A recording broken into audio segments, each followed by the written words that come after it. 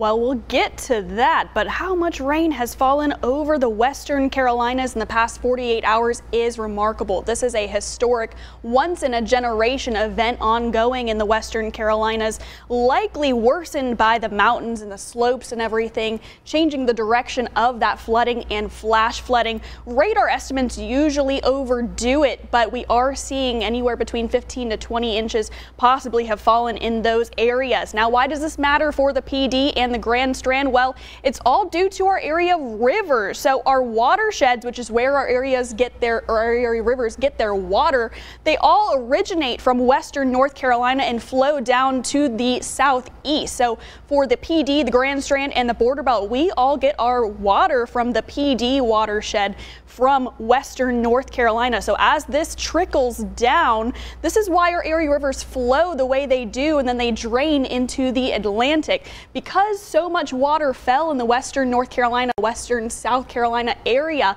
that water will all take some time to get to our area rivers, but we could see some river flooding in the next week or two due to all of that rainfall. It'll just take a little bit to trickle down once it gets here. So a short-term forecast for our rivers shows that we are likely to see some rising this week, but we'll likely need to see a forecast next week, which we'll get when we have the latest numbers from the rainfall totals, which will be fully finalized by the National Weather Service likely this weekend.